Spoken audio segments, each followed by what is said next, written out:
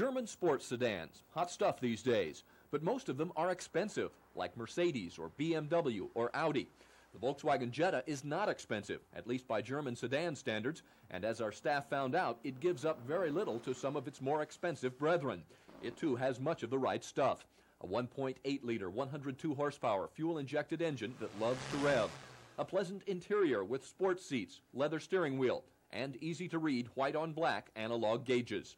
The Jetta is very much like the Volkswagen Golf, at least from the doors forward. And the Golf is the big seller for Volkswagen in Europe, but here in the United States that's not the case. The Jetta outsells the Golf by far. There seems to be a big reason for that.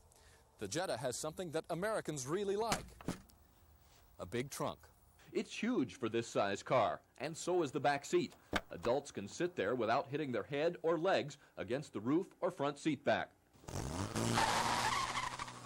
Driving it can best be described as fun, which isn't a bad adjective for a car with a nice back seat and a big trunk.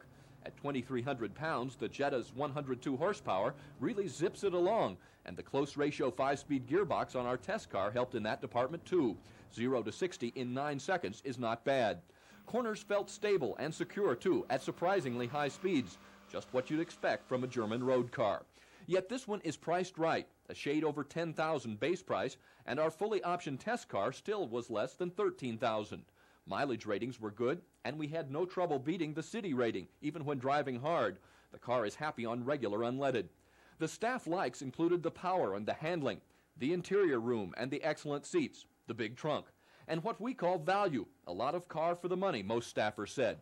Dislikes were few, but the $575 electronic stereo cassette player drew the most complaints. Most just felt it wasn't worth the price. Others were irritated by an annoying 3-tone seatbelt and door buzzer.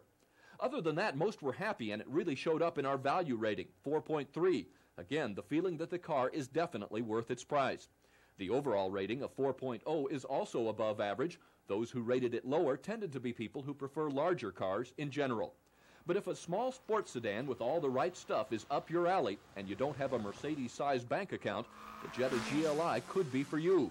It may have a VW instead of a 3-pointed star in the circle on its grille, but with the money you save, you can buy a Mercedes ornament for your mantle.